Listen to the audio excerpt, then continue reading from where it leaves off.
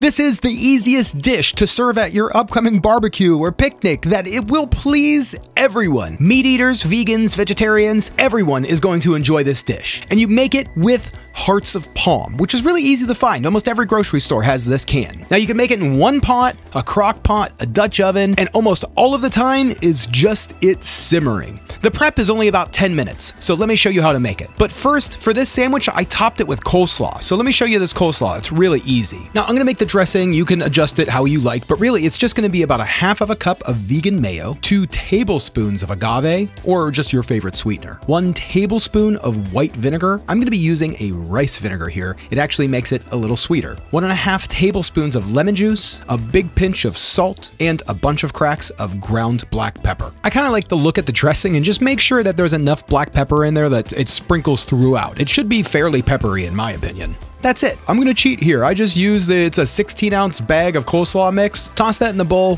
throw on the dressing, and mix it up. We just need to throw this in the fridge and let it sit for, until you're ready to use it. I mean, at least a few hours. Now back to the hearts of palm. So I'm gonna be using 4 cans of hearts of palm, which will make about 8 servings, about 8 sandwiches. Now, if people are gonna be using this as like a dip or cracker topping, you're gonna go stretched a little bit farther. But we're just gonna take those hearts of palm, drain them, rinse them, and then what I'm gonna be doing, you can cut them if you would like, but I mean, hearts of palm are fairly stringy on their own, kind of like string cheese.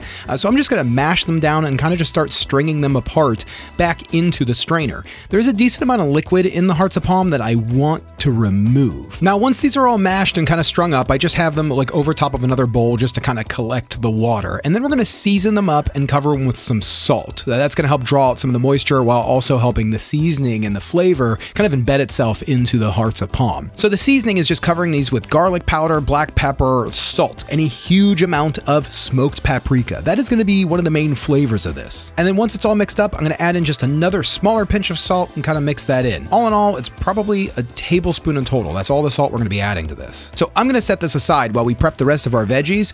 Realistically, this only needs about 15 minutes to rest and drain off some of the water. But what would be even better is if you tossed it in the fridge overnight, which is plenty of time for today's sponsor. Raw Rev is a protein bar that doesn't taste like a protein bar. Now, I know a lot of you have noticed how much weight I've lost, and now that I'm paying more attention to my health, I've been looking for a good quality snack. Something that will help fill me up, taste good, and just not be totally junk. Raw Rev bars are 100% vegan, non-GMO, gluten-free, no preservatives, 4 grams of sugar or less, and 10 to 12 grams of plant-based protein. And like I said, they taste great. I got the 8-bar sample pack a few weeks ago, and I fell in love, so I ordered a lot more. Like a lot more. I got the chocolate chip cookie dough, birthday cake, crunchy peanut butter and sea salt, mixed nuts and chocolate chip, peanut butter dark chocolate and sea salt, double chocolate brownie batter, and creamy peanut butter and sea salt, which this is one of my favorites. I love peanut butter. I mean, it's really good. It's so good you wouldn't know that it's good for you.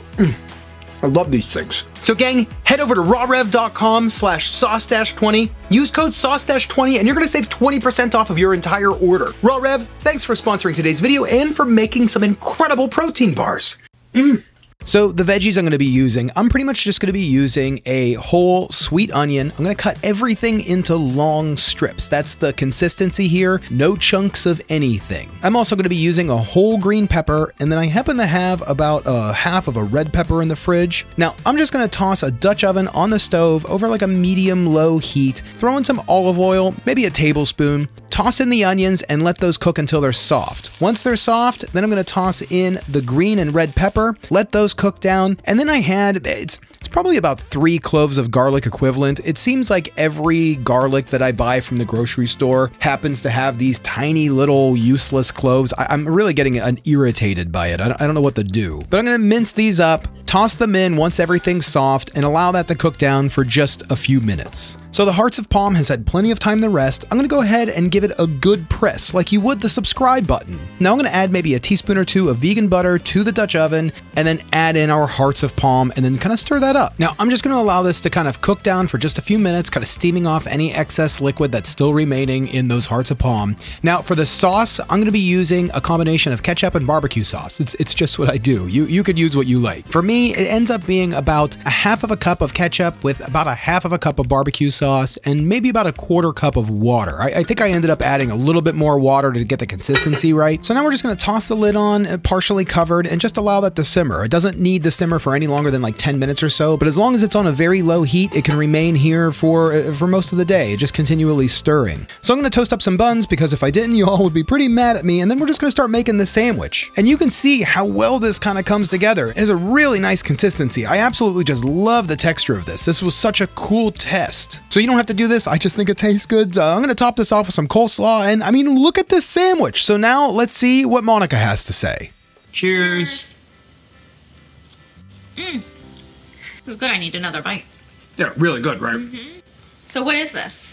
That's hearts of palm. Oh, I love hearts of palm. That's why I like it so much. Really good, but it's not even like, there's no heart of palm taste. Oh no, that's why I was like, what is this? No, this is awesome. Yeah, this is really good. Almost like a pulled pork sandwich.